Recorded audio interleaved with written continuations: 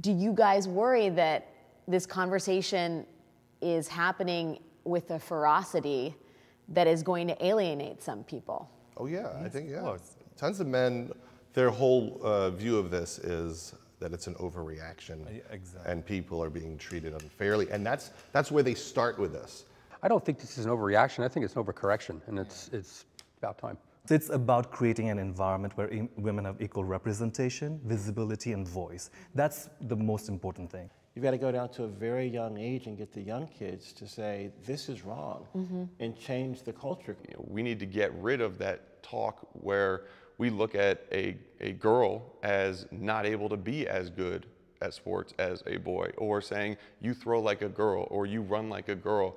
That's on us, or that's on our generation. The big guys are going to fall down, and the rest of us are going to stand here picking up the pieces to try to figure out really how we make progress. So this is the beginning of it. It's nowhere, we're seeing the monuments fall right now.